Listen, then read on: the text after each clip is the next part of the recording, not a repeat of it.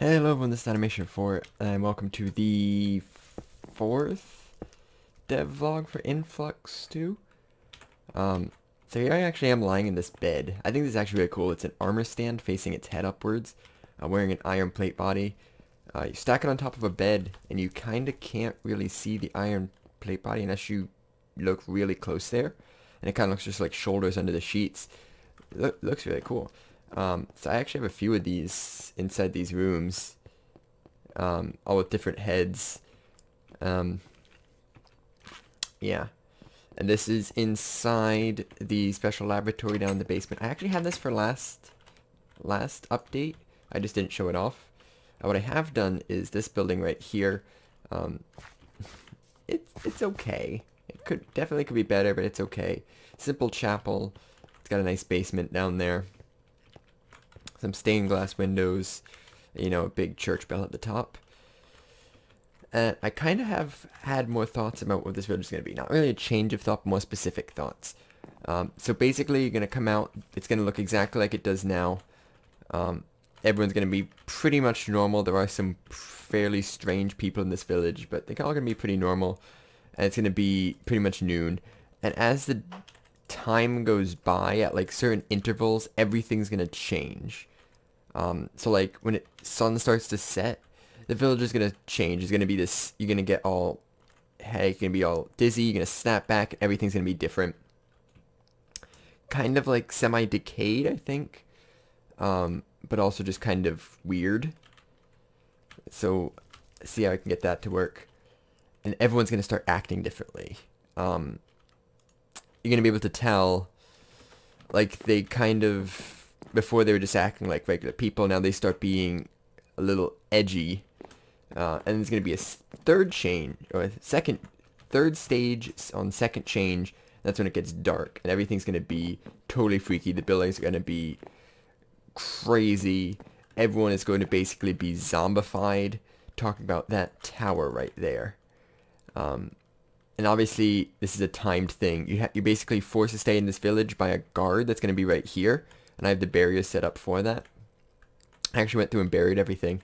So you're going to be forced to stay here until that time passes, at which point you'd just be able to leave because this guy will just be blabbering on about whatever. And you kind of head in this general direction. There's a little bridge. You see the tower. This is not what the tower is actually going to look like. This is just a size representation. Make sure you could see it from over there. They have to make it like 2 blocks taller maybe. But you cannot actually approach the tower. This fence is impassable. Hopefully they don't change the collision boxes. The idea is that you actually enter this building right here. And this has something really cool I figured out. This was my happy little accident. So I was trying to get... There needs to be a portal inside this building. So I was just going to use an end portal. But that was kind of annoying because then you go to the end and I don't want that.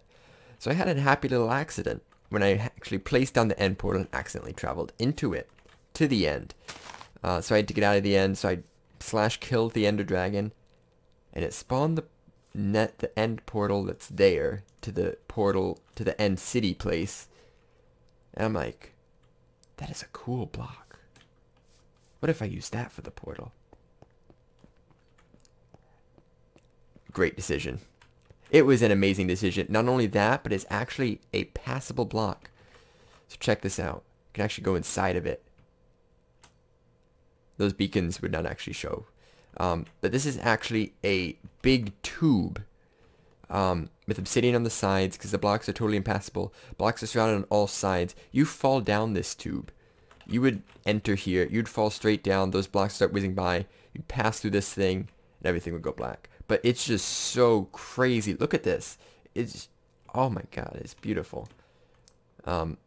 And there'd be something to keep you in the center so you don't actually land on these end bricks, because you can right now. But I think this turned out really cool. This won't be here originally, or you won't see it originally. It'll be covered, and you do some stuff inside this building, and it'll uncover itself, and you fall in, and that's where the actual map would take place. After you fall through that portal, everything will cut to black, and you will wake up in basically the map. So I'm saying this is the pre-map kind of. But once you get there, there's just a bit of dialogue, and then you basically just handed the first wall because you've gone far enough. So that's the progress. I really am looking forward some of the ideas I've had. If you have any on how this village you think should be run, or anything I could do with the tower, how the tower should look, because I really have no idea. It's going to be a creepy wizard tower, is my thoughts. Or anything about this village, just let me know. And yeah, I'm really excited. Still, progress is going slow. I've had some other stuff going on, but progress is still definitely moving. Thanks for watching. Hope you're excited. Bye-bye.